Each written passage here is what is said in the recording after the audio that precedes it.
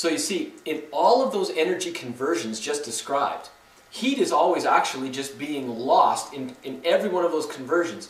From the sun, the ultimate source of energy, through photosynthesis, and then storing energy as fossil fuels, burning those fossil fuels, being able to obtain energy through boiling water in order to facilitate the production of electrical energy, and then converting that to mechanical energy to shave your face. All of those reactions release heat from themselves. So you can't have proper 100% energy conservation from one exchange to the next one.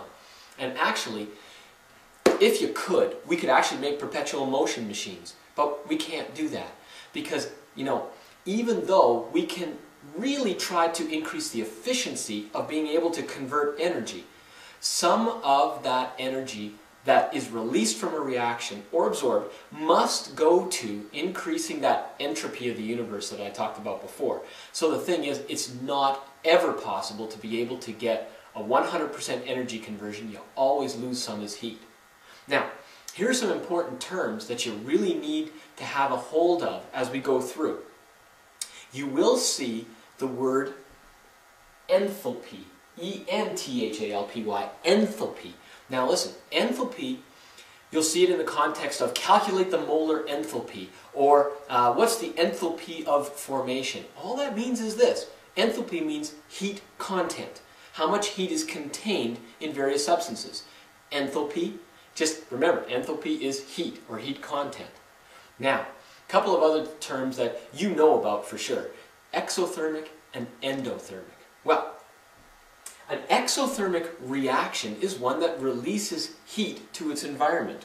But most specifically, it's always in the context of a system and its surroundings. So, if you've got a system, a thing, and that thing is releasing heat into the surrounding area, that's an exothermic reaction. Now you see, the reason we have to be so specific about this is because, you know, if you said, well, you know, in this reaction, it's exothermic in regards to the system, but you know, the surroundings is absorbing energy, so it's endothermic in regard to the surroundings.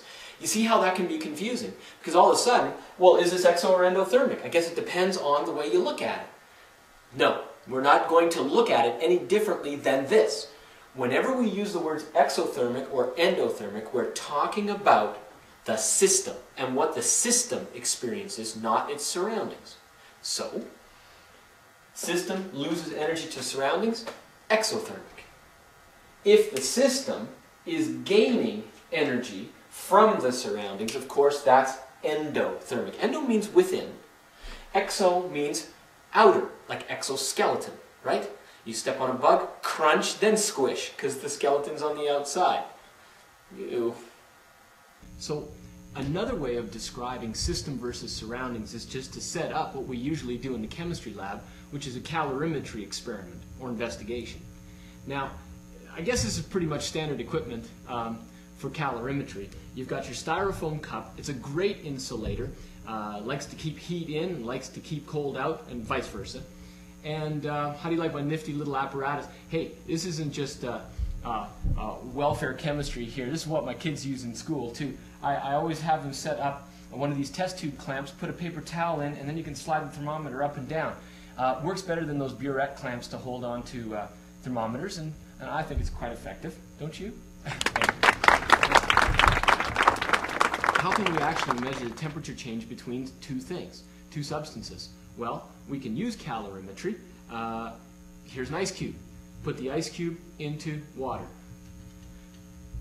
One of the most exciting experiments that you can actually do. What's happening? You have a system and surroundings. And this is the thing that we have to consider. What is the system here? Well, the system is the thing that's under investigation, that's in isolation here, and that's the ice cube. So the ice cube is the system. What's its surroundings? Well, we want to make the heat exchange only between two substances, if at all possible. That's why we use the styrofoam cup to minimize heat exchange with the environment. So the system, the ice cube, the surroundings, we just want that to be the water. So we want to make sure that the water here is entirely closed off from the surroundings. So you say, well, what are you missing here? So you've got the water exposed to the surroundings, so we generally like to take a lid and we like to stick that on top and then do the investigation.